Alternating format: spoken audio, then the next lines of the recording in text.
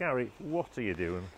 Just pulling the string out. For some reason, someone's left a string in this great big ducting that goes all around the workshop, Gordon. I'm going to reel it up and put it on there. We can perhaps use this in another. You know, who knows when the string will come in handy. You can't have enough string is what I would suggest. You couldn't make it up, could you?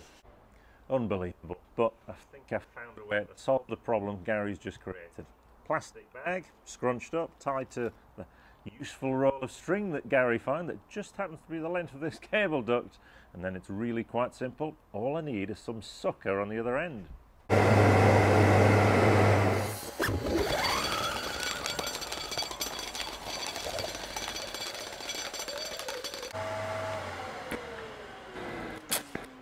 Peel off this.